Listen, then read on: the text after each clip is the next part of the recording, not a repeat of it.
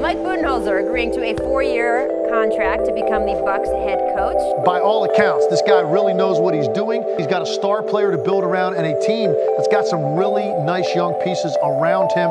I think it's a great fit. I think you couldn't have done much better than Mike Budenholzer.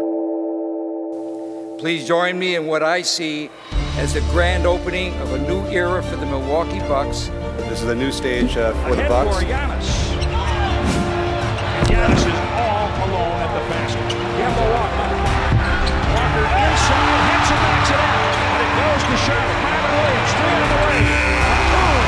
And the Bucks, 113-112 victory. It's good win, especially on the road. It's hard, especially that opening night when you got the fans ready to go. Seating capacity of 17,500. They're waving their white towels.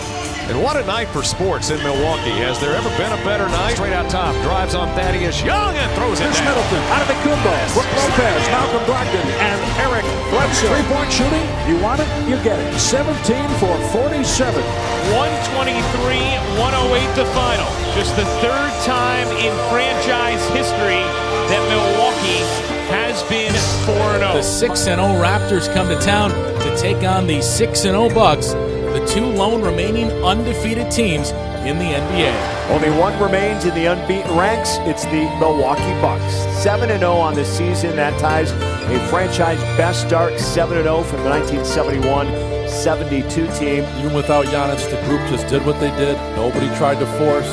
Had an incredible night. I still believe that the Celtics have the highest ceiling. Bledsoe gets it down. Giannis goes at Horford. The reverse, takes the inbounds and fires, and that'll do it. Celtics win it by 4. They go to 6-2. I think there's a lot of things we can work on, a lot of things we can improve and get better. That's the exciting part to think about it. It's getting better. Pick and roll. Giannis on the loose. Oh, he did.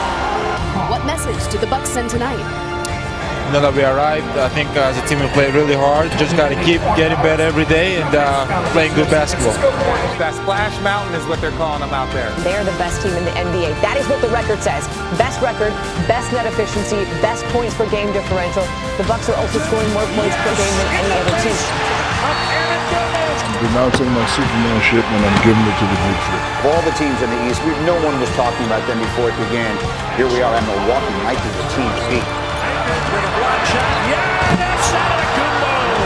Madison Square Garden on Christmas Day.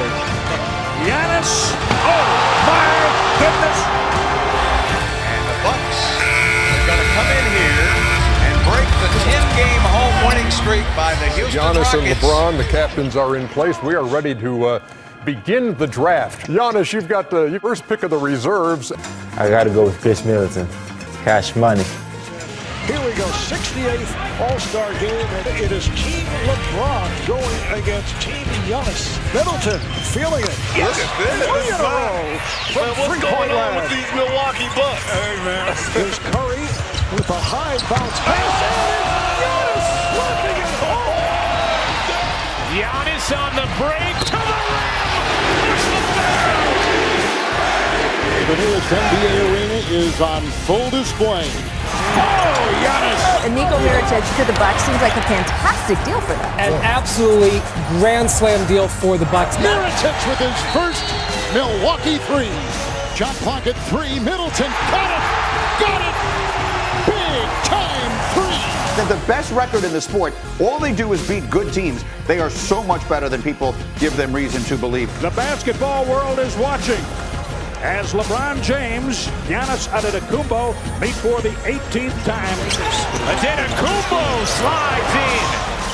The Bucks outgun the Lakers 131-120 the final. And not only do the Bucks own the best record in the NBA, they have already clinched their spot in the postseason.